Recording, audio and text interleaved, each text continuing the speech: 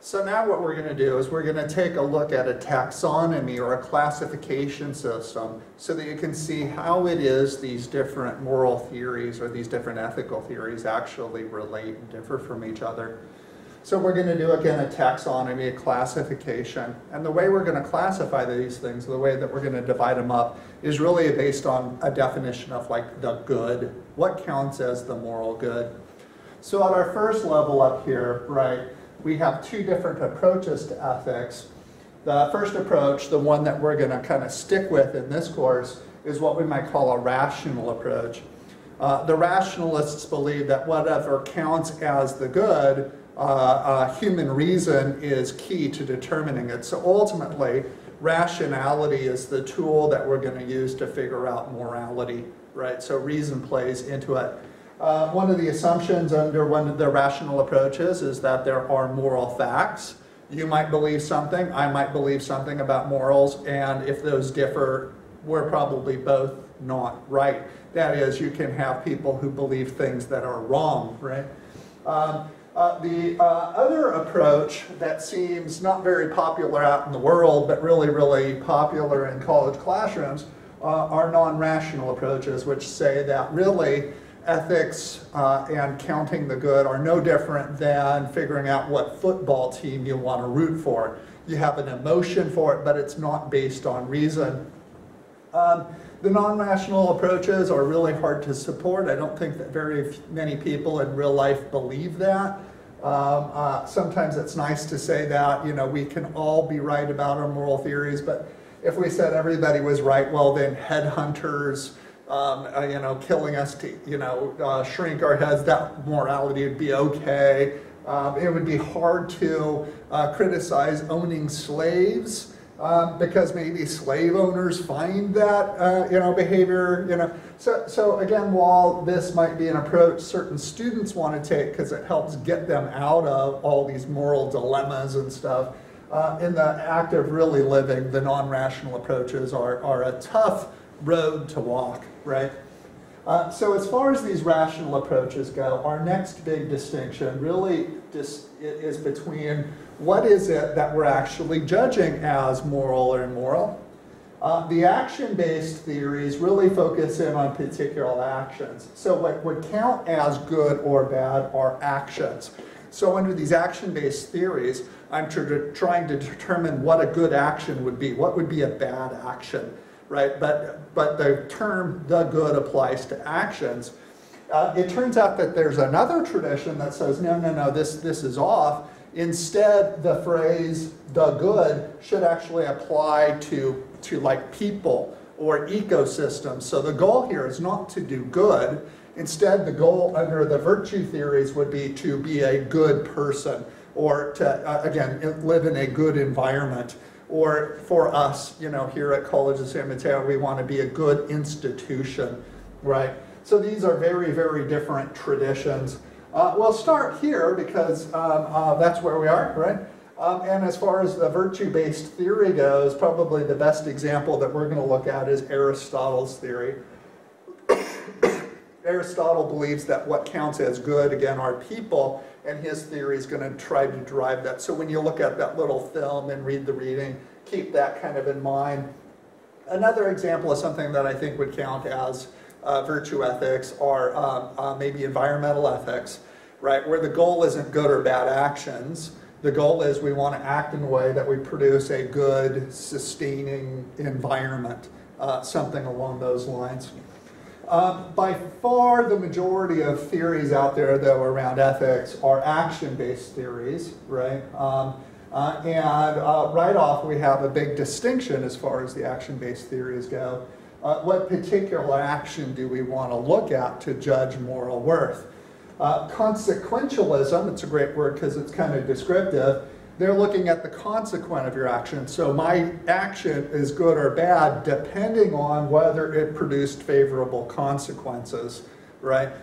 The other side of this is no, we don't want to judge what you did in fact do.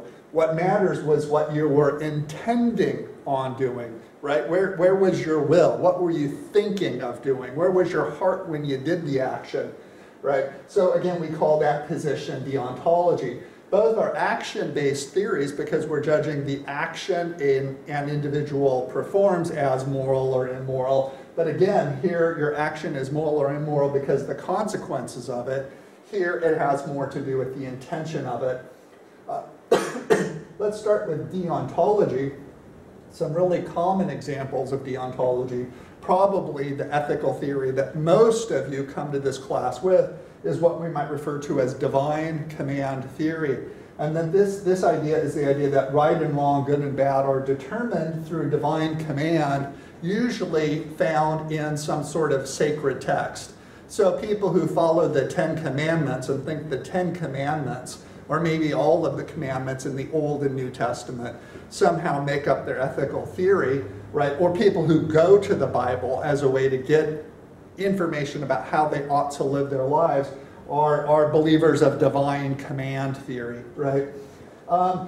Again, this is super popular, but it's really difficult to employ because first of all, how many different sacred texts are out there? How many different religions? So what you would need to do first, before you could figure out how you ought to act, is you got to figure out whether or not God exists. You have to decide which of the various gods that are out there is the one and true God, and then you'd have to find out some way of actually figuring out how that God wanted you to act during your life. The problem with the sacred texts is even the newer ones are still hundreds of years old, and they don't really tell us much about what to do with used motor oil, right? And a lot of them just don't seem like they're any longer connected with some of our modern views, right? The New Testament, for example, makes lots of claims about how women ought to act. They ought to keep their heads covered, they ought to listen to their husbands in all things.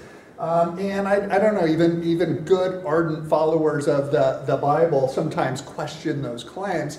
So what they're doing is they must have some other ethical theory that they are using kind of as a way to pick and choose which of the divine commands they're going to follow and which they're just going to conveniently ignore, right? So the problem here again is there's a whole bunch of different religions. Divine command theory is sometimes underdetermining. It doesn't help us figure out how to act in new and unique circumstances. And let's just give it a try. If somebody said, hey, I did it because my God told me to, frankly, most of us would say, wow, your God told you to do that. Huh, really interesting, right? A better example for deontological view is going to be Kant's ethical theory and his categorical imperative.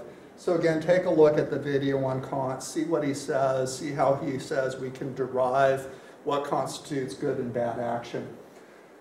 Back to consequentialism, probably the easiest form of consequentialism is what we might call hedonism. I think one of the videos you look at calls it egoism. And this is the idea that I'm going to act in such a way that it brings me the most pleasure, the most happiness. So I think in the Bay Area, there's a lot of closet hedonists. There's a lot of people who live in really nice houses, they drive really nice cars, they act almost entirely out of their self-interest. That's not to say they're not going to be nice to you, but typically they're oftentimes just nice to you because somehow that serves them. And lo and behold, as soon as you have nothing to offer them, zip, skedaddle, they're sort of gone, right? It is an ethical theory though, right? Because it's not a form of non-rationalism. I still have to decide before I act what's going to bring me the most pleasure, right? So I might, upon, this happens to be a Friday, and I might think, hey, an evening of heavy drinking might bring me a whole lot of pleasure, but upon just a little bit of experience and reflection about past times that I've drank too much, I might realize that maybe a night of drinking, while pleasureful in the moment, might bring me greater pain than benefit, and so I may want to avoid it. So that actually, again, counts as a moral theory, but it's really focused in on the individual. From there we go up to what we might call tribalism, the idea that I have a moral obligation to my tribe and I ought to do the things that help out, and by tribe we could say family, maybe we put nationalism or patriotism here too, that somehow we ought to act in ways that benefit Americans, but other people don't count as much. right? So notice there's this jump. I care about me and only me. Tribalism is, hey, I'm going to act in ways that benefit my particular group. And from there we can bounce up to our next moral theory that we'll take a look at, utilitarianism. Right? Utilitarianism is this idea that I'm going to act in a way where I'm going to maximize what's called utility. And utility can be determined by taking total pleasure and subtracting the total amount of pain. Right? So I want to look at my actions. I got to try to anticipate how much pleasure, how much pain is going to be produced by that, and then act in sort of accordance with it. So these different theories are going to work really well with our intuition in certain cases and not with others. But I think that this taxonomy gives you a nice little overview of how these things are supposed to connect up. So again, watch the video on each one that better explains it. And if you need to, come back and watch this video and see how these kind of relate and how they differ, because that might be useful to you. Cool.